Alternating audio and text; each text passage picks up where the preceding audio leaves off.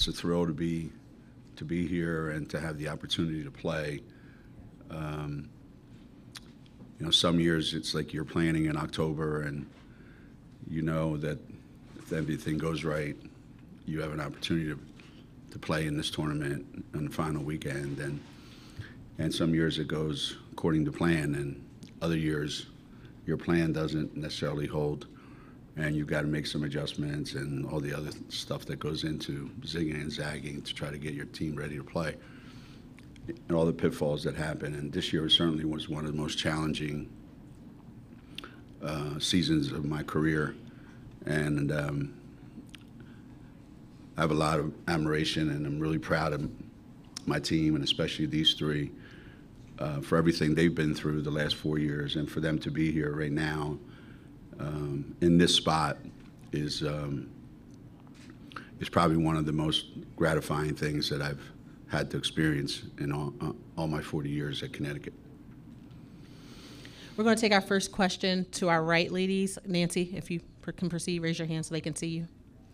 Nancy Armour, USA Today Sports. Paige, so much of the attention this season has been on Caitlin and how she's kind of elevated the game. That kind of attention was starting to be on you early in your career, and I'm wondering how you feel about having that spotlight shift back to you, or maybe grow even larger and hotter on you next year.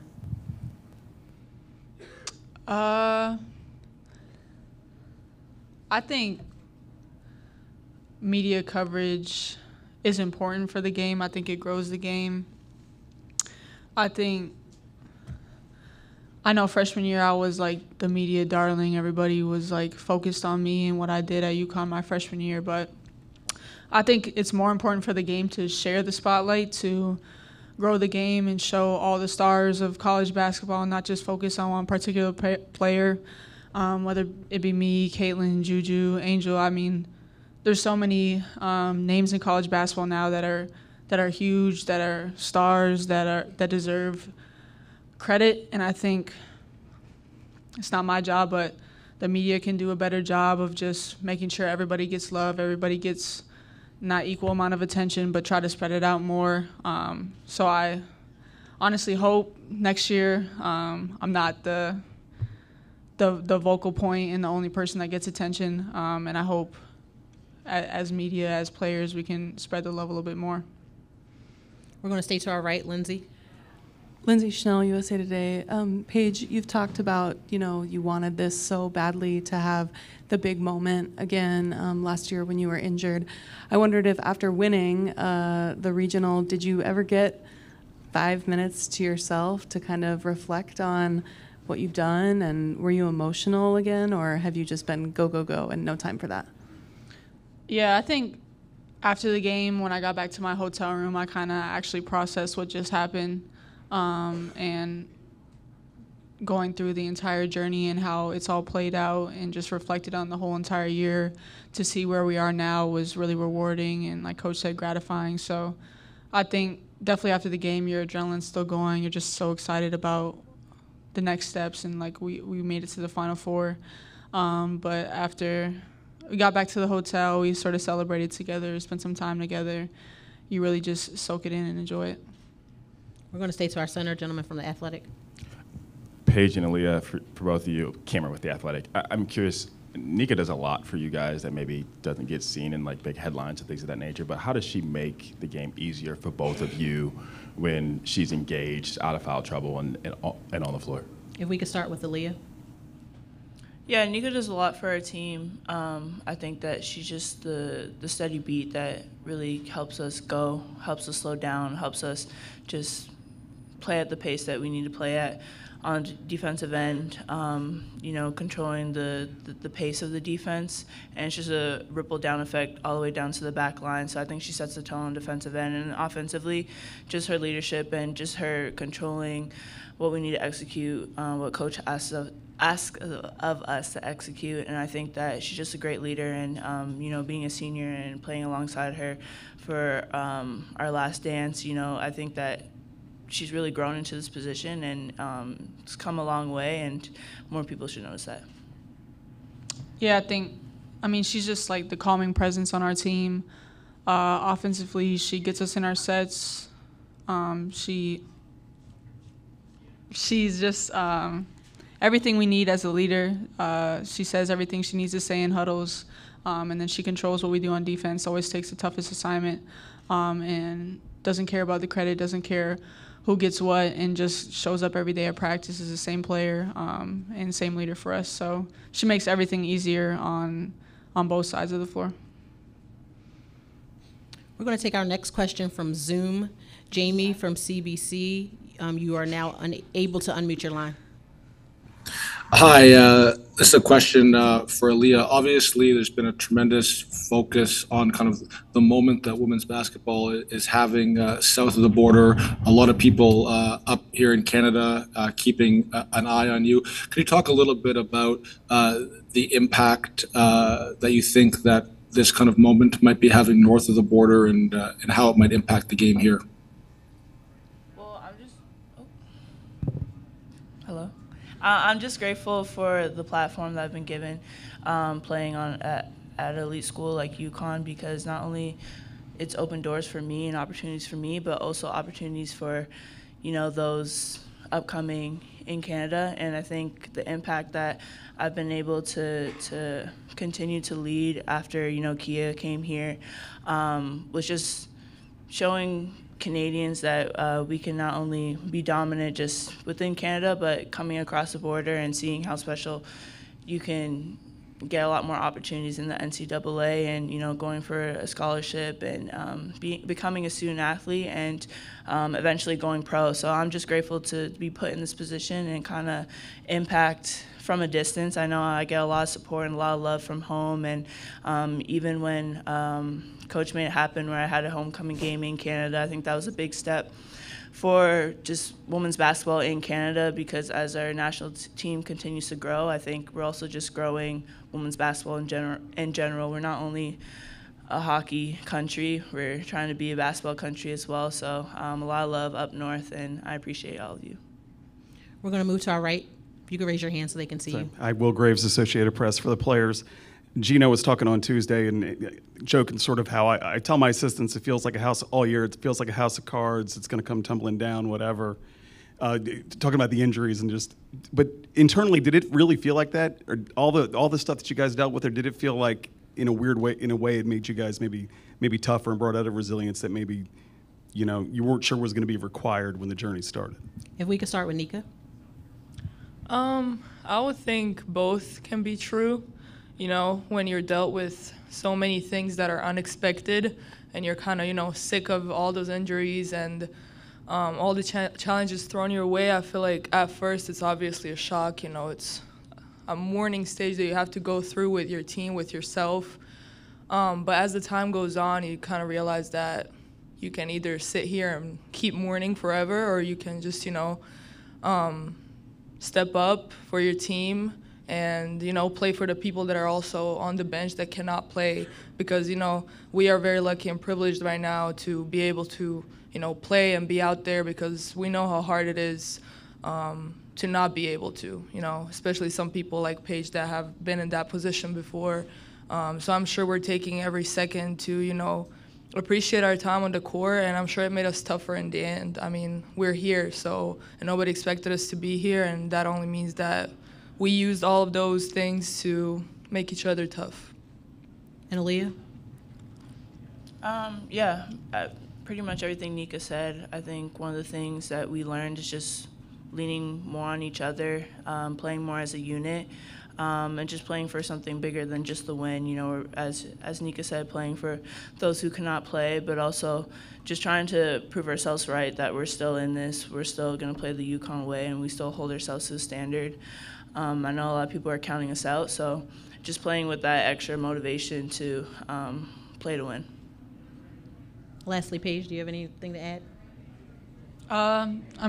They said a lot. I would just say we kind of shifted our focus to not focusing on what we don't have, but just appreciating what we do, and just picking up each other, relying on each other's strengths. The coaching staff has done a really good job of just instilling confidence in us. We instill confidence within each other that no matter who we have, we're confident in the group that can go out there. Alexa? Alexa Philippou, ESPN. For any of you, you guys have played Iowa 2 times in your careers. I know Paige wasn't in the one last time. Can you take anything from those games? Does it feel like that it's just the teams are too different, or how do you kind of view those experiences before as maybe helping you going into tomorrow? We'll begin again with Nika. I feel like it's definitely maybe a little helpful, to have played them twice already. But at the same time, it's completely different teams. It's completely different. It's going to be a completely different atmosphere.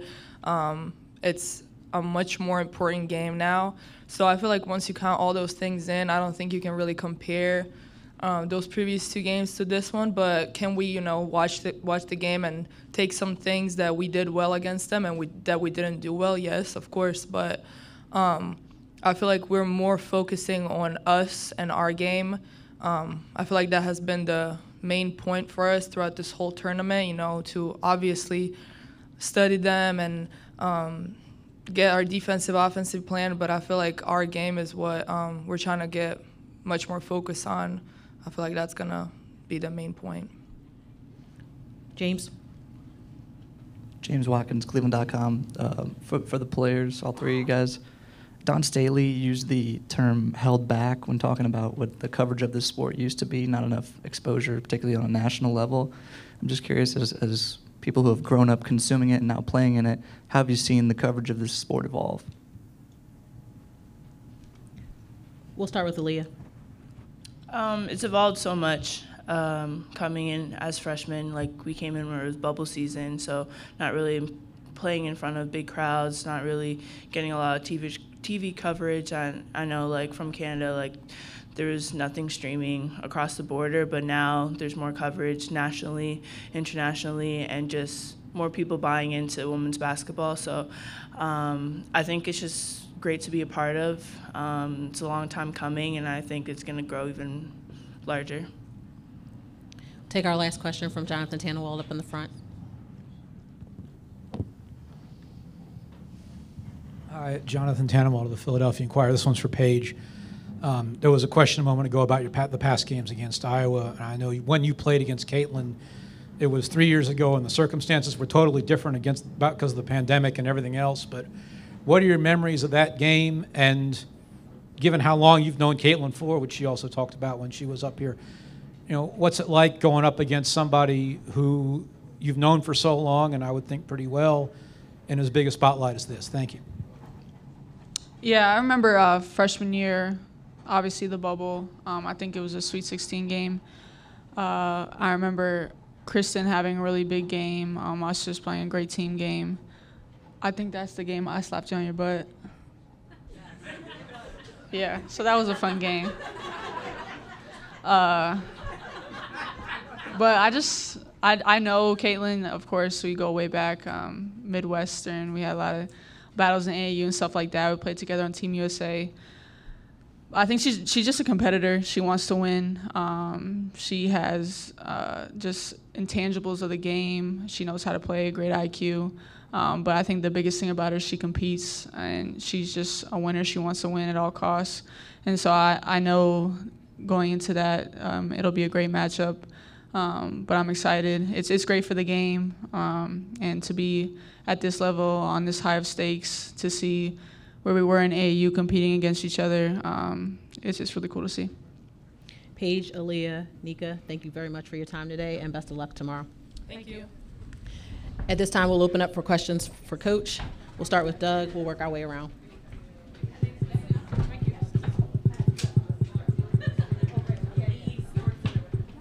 Please proceed.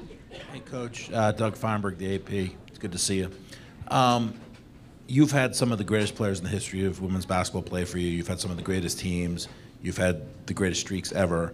I remember you saying at one point, no one's going to care unless we lose when those streaks are going on. No one's going to put it on top of SportsCenter. No one's going to play it nationally. But it seems the last 2 years, women's basketball as a whole is getting more attention than some could say the men's tournament. I mean, the players, the names and such, the ratings. Have you seen a shift? Have you seen something that, like, we're finally getting attention we deserve as opposed to needing something like a loss after 111 straight game wins to get the attention that we're getting now? Yeah, I think when you're when you're in the middle of it, you maybe don't see they say, you know, the forest from the trees or something like that. But during those moments where we were getting the majority of the attention, and I remember one time somebody asked one of the coaches before the NCAA tournament, "Do you have a preference of who's going to win? Who you want to win the NCAA tournament?" And it's a long-time coach too, and they said, "I don't care as long as it's not Tennessee or Connecticut." You know, there was this point where people were, you know, dying for some other storyline to appear, and you know, and there probably were some storylines, but nobody really wanted to pay attention. There weren't enough people that they could look into what all the other storylines were, and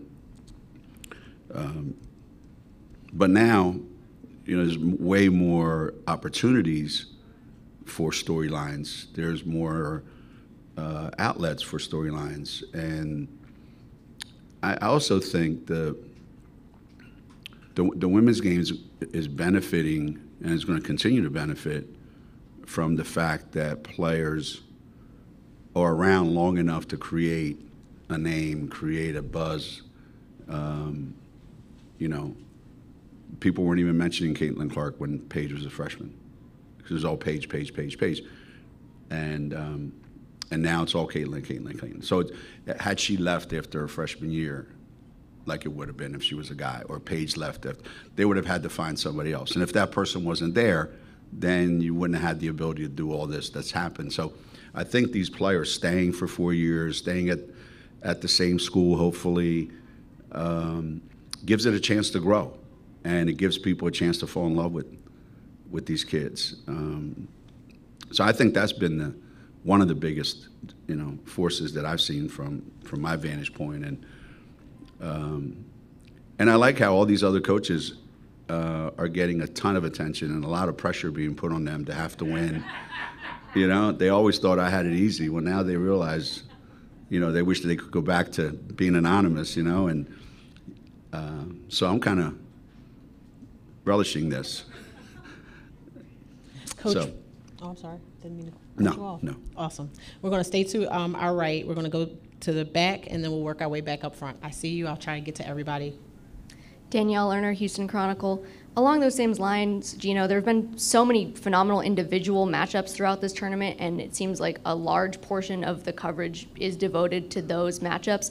Do you think that women's college basketball as a whole has become more star-driven in the past, 10 years or so? I believe so.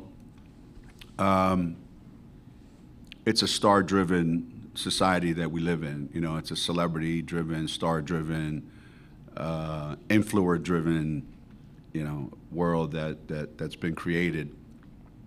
And, you know, we always talk about the evolution of women's basketball, you know, and how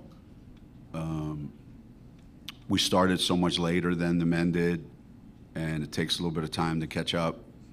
And I felt like our run was, you know, described by other people as, you know, the UCLA time of the 70s, okay? And Magic and Bird, TV all of a sudden started paying more attention. People don't realize that when all those teams were winning all those games back then, there wasn't really a lot of attention placed on. You know, Final Fours on the men's side were being played in 18,000 seat arenas, and I'm not sure they completely sold out, you know? But then all of a sudden, those two particular players came on, and it just lit everything up, and it just took off from there. So it needs some stars. It needs people that have the right personality, the right game, and we have that now. And it's not that we didn't have it before. You know, all those great, just using our example, all those great Tennessee, Connecticut games, they were all Hall of Famers playing against each other on a national stage. But it was then. And now those same types of players are really benefiting from all of this. They've been there before, but it just feels different now. We're going to stay to our right. We'll go to Nancy. We're going to work our way back to the gentleman in the striped shirt, and then I'll work my way up. Gino, Nancy Armour, USA Today Sports. Kind of following up on that, we've seen times where it looked like women's teams or women's sports was kind of going to get over the hump. 96 Olympics, some of your teams, 99 World Cup. Does this feel different, and why do you think that is? I remember I used to, I didn't know how to feel when people, friends of mine and just people in general, would, we would get 16,000 people for every one of our games because we had Diana. And everybody said, yeah, she's the only player I like to watch because she plays like a guy.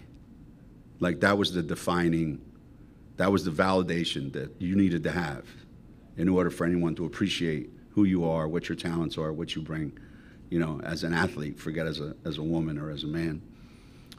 And fans of women's basketball were fans of their teams. So when it got to the biggest stage, if your team wasn't involved, there wasn't like a national consciousness of, hey, we need to watch this.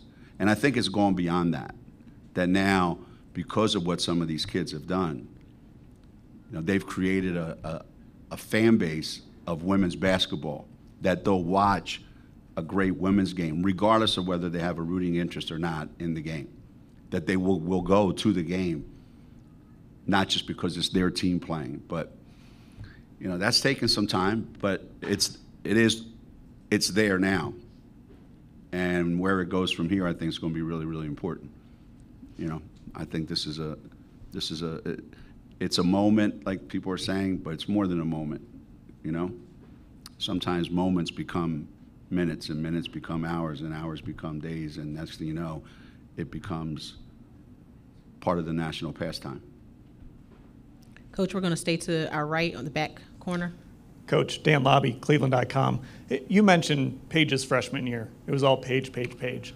Had she stayed healthy, how do you think people would be talking about her today? Would she have the same profile, do you think, as Caitlin?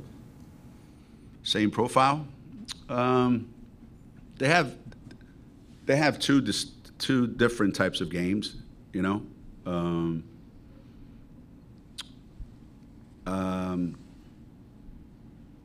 I think when your team wins and wins a lot, I think you draw a lot of attention to yourself. When people say, who's the best player? Well, who's the best team? I mean, as it happens in the pros, right? Who's the best player in the country? Who's the most valuable player in America? Well, let's go look at the best team and pick their best player. That's usually a pretty good guess. And had we kept winning, I don't know that Paige would be any bigger or less talked about, and I don't know that she would have the kind of impact that Caitlin's had, because they have different personalities, different games. They approach the game differently, and it works for both of them, So I don't know, but it would have been nice to find out. We're going to come up. We're going to do the second row, the gentleman in the gray shirt. I see you. And then we'll work our way over. Gino, Kenny Rhoda, WHBC Radio. With Paige and Caitlin, you mentioned Bird and Magic, and they elevated the college game. That's when March Madness really kind of kicked off. But then they took it to the NBA level, and that grew. Can Paige and Caitlin do that for the WNBA? They can. They can. But like I've said before, there were a lot of great NBA players before Magic and Larry Bird. And so why didn't it happen? People didn't make it happen. So those two guys, because they did it in college and people saw them play a lot, they wanted to follow them after they left. So the WNBA hasn't had the benefit of these great players that have come along. They didn't have the following. They didn't have the hysteria that these kids have. So there wasn't a, I want to follow them. So hopefully this will change that narrative, but the WNBA is going to have to do a great job of marketing these guys. And the WNBA, I don't think, has done a great enough job of marketing their individual stars for whatever reason, because there's been a lot of them. And maybe now I think it'll change. But certainly they've laid the groundwork for it, 100%. We're going to stay in this row, the gentleman with the teal, then we'll go this direction.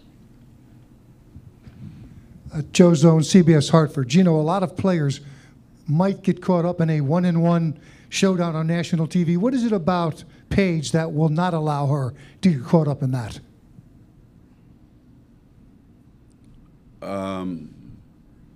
Who says it won't? I mean, you know, kids are competitive.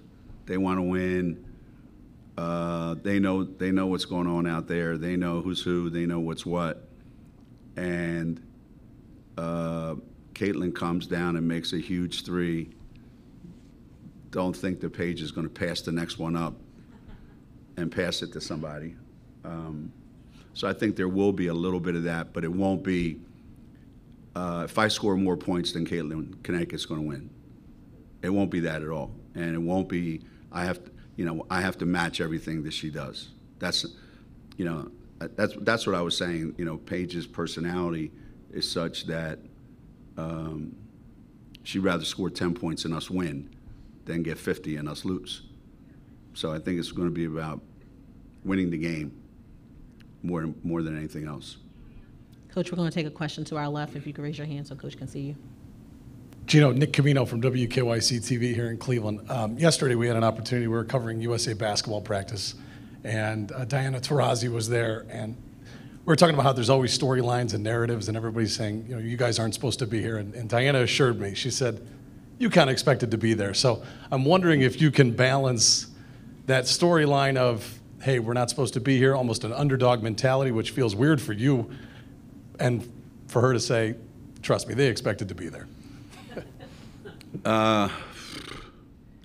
If you'd have talked to me in June this year, I would tell you, yeah, it was going to be us in South Carolina playing for the national championship. And then as things started to happen, I started to believe something different. You have to be realistic. And we live in a world at UConn where the expectations are unrealistic. But you have to be realistic. You know, you have to look at your team and you have to say, do we have an answer for everything that happens? And if the answer is no, then you just have to cross your fingers and hope that that thing doesn't happen, or those two things that you know you have no answer for. Okay, so there's a lot of things we don't have an answer for in tomorrow's game. Now, does that mean that we just wanted to hope we make the round of 64 and then see what happens? No, because our players will tell you this. They say, you know, playing at Connecticut is the greatest thing ever. But playing at Connecticut is hard as hell, because if two guys foul out tomorrow, we're supposed to be able to compete 5 against 3, because that's the illogical, delusional, you know, expectations that exist up there. So yeah, there was always, yeah, we can get there, but everything has to be done perfectly. And in my mind, I had a lot of plans for this weekend. This didn't include this. Coach, we'll take our final question. Back row to the right, if you could raise your hand so Coach can see you. Thanks a lot. Aaron Barzilai from Her Hoop Stats. Coach, even with everything that you've accomplished and the program's accomplished in your time there, there's probably millions of people watching a UConn women's basketball game for the first time on Friday night. What do you hope they take away about you and about the program when they're reflecting on it tomorrow or Saturday or something like that?